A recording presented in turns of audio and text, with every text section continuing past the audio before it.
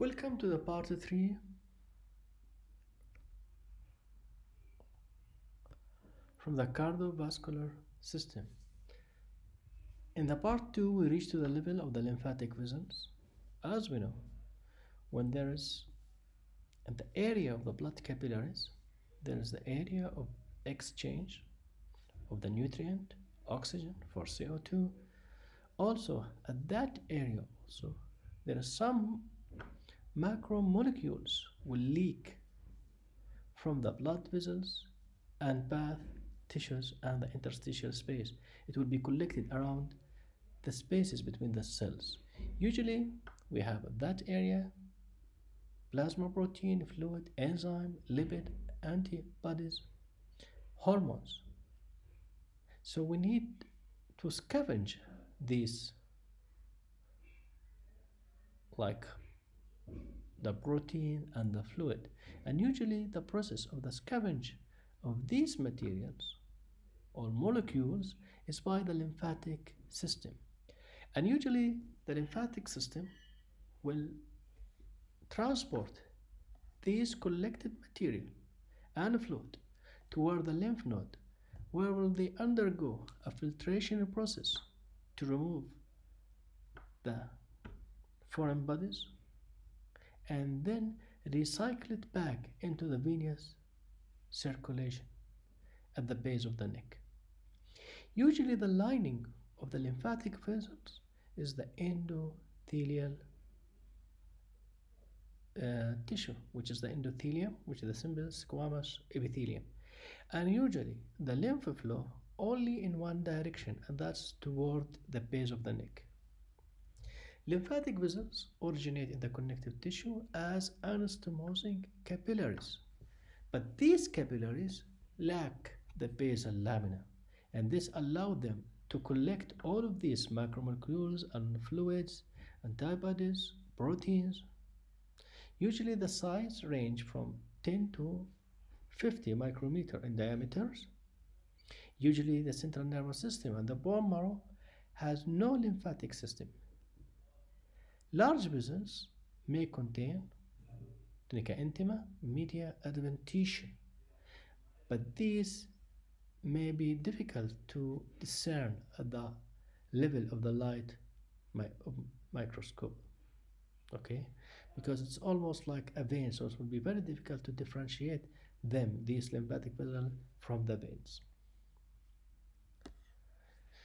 The main duct of the lymphatic vessels, we have the main thoracic duct, which is structure is similar to the veins.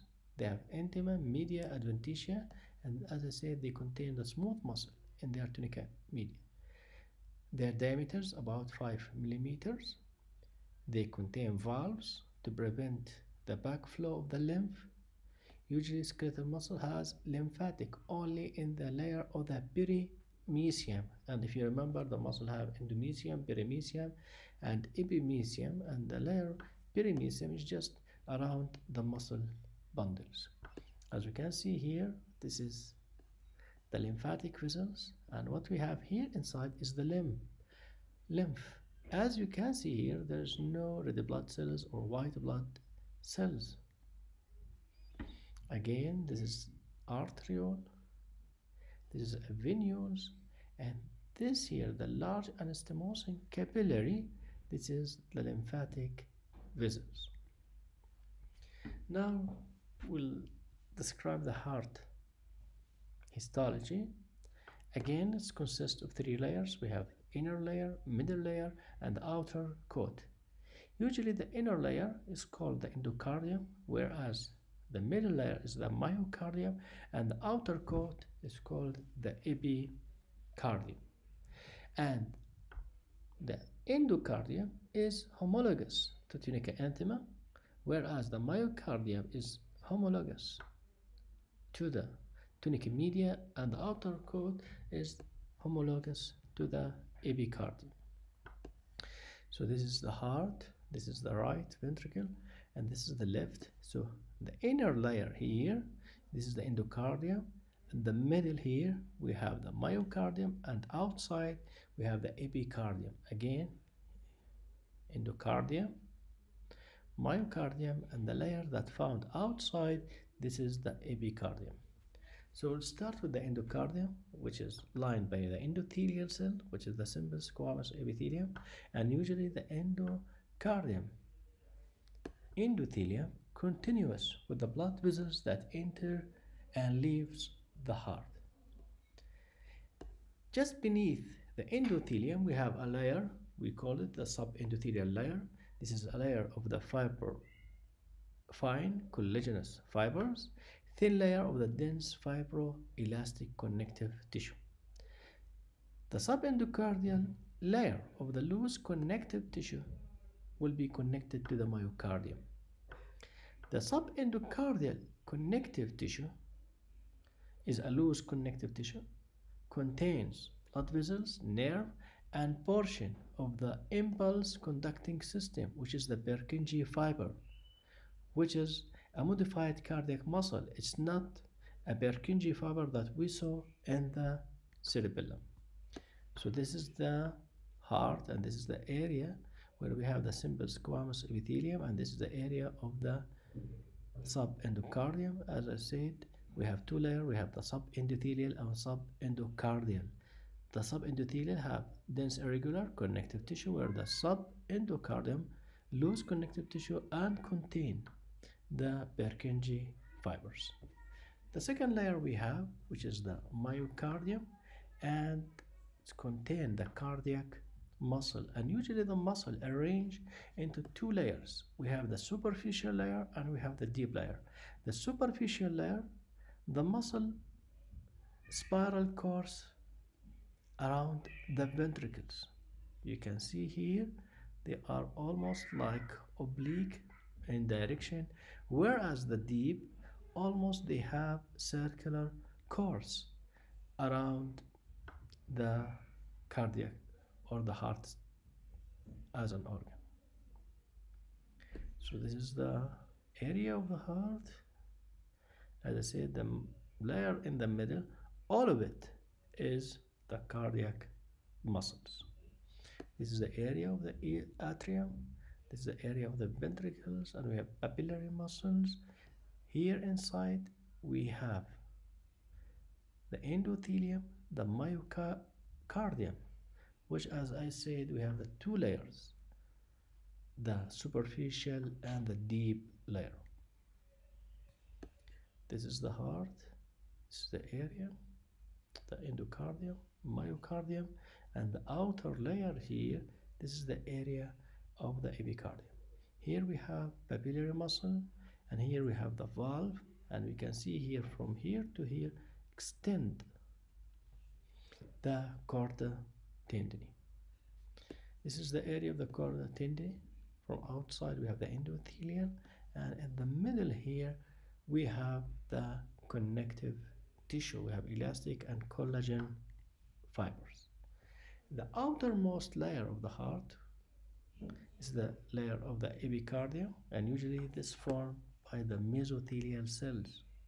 And usually this layer is composed of the mesothelium and the epicardial, which is called the epicardial mesothelium, with the submesothelial connective tissue.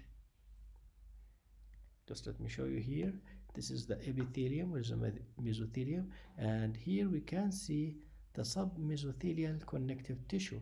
This area here may contain loose connective tissue and may contain adipose connective tissue, white adipose connective tissue. Now we're going to talk about the cytoskeleton, or the skeleton of the heart.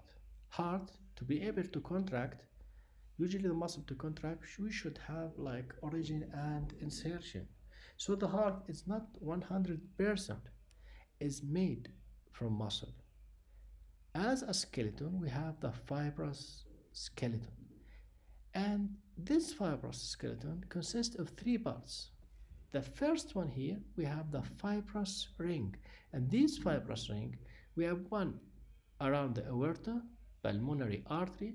Also, we have around the right and the left atrioventricular valves.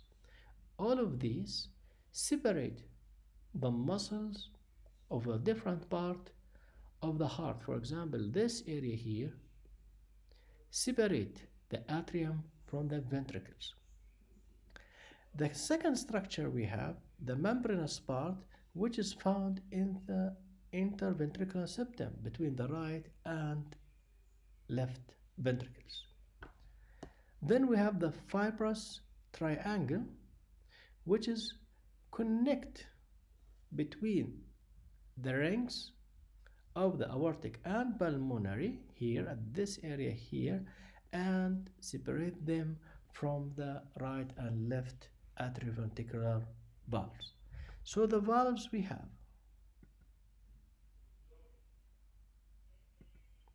have one here, because it's almost like a ring, we call it fibrous ring. Okay, that will be the fibrous ring. And then here we have at this area here in the level of the interventricular septum another fibrous tissue divide the right and left ventricles. And then at this area here we have the fibrous triangle, which separate between the aortic rings and pulmonary rings from the right and the left atrioventricular valves. In this slide we use a special stain. As we can see here, this is the connective tissue, which is in the area of the fibrous ring, which separate the atrium from the ventricles. Okay, and usually the only connection between the atrium or ventricles will be through the bundle of His, which is responsible for transmission of the impulses inside the heart. The valve we have the atrioventricular valve between right and left atrioventricular openings. We have the papillary muscle, we have the chorda tendineae, which connect the papillary muscle with these valves. Usually the valves have both dense and loose connective layers and usually surrounded by the endothelium. It's almost like the valve we saw in the veins. For the controlling structure, as we know, is the heart is controlled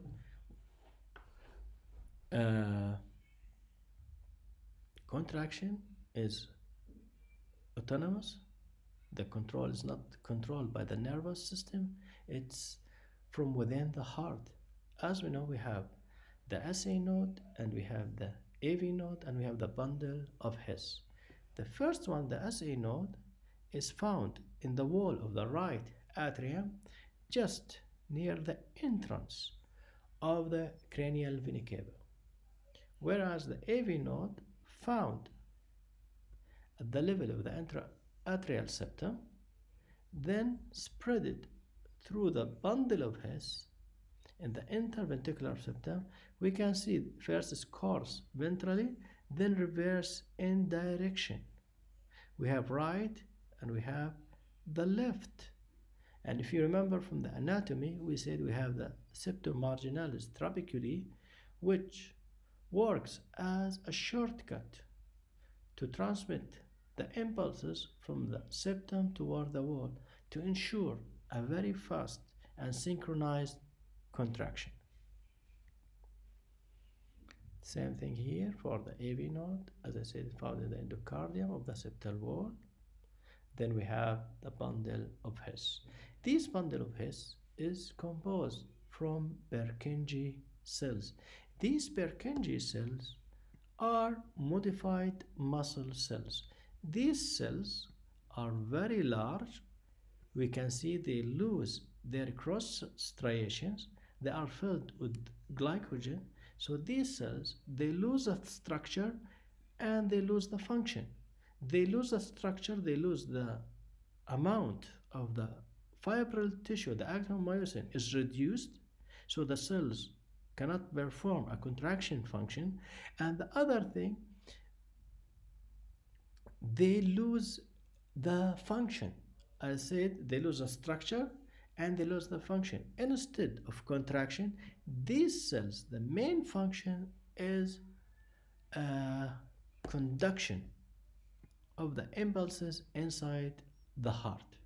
And usually these Purkinje fibers, to search for them, you should find them at the area of the subendocardial tissue, just beneath the endothelium.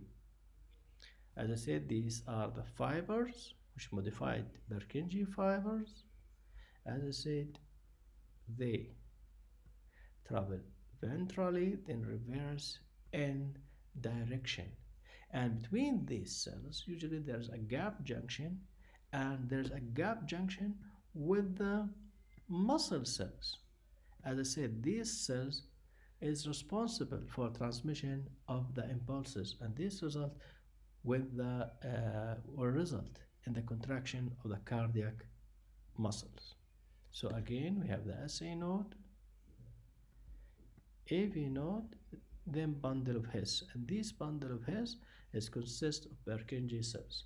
For any reason, if there's any defect in the sinoatrial node, the AV node will take in control and will be the responsible for polarization of the cardiac muscle and start the contraction of the cardiac muscle. Again, this is the Purkinje cells. As I said, there's no cross striations because they lost the fibril tissue. Also, because they lost the fibril tissue, they no more can contract. Instead, their main function is the signal transduction inside the heart.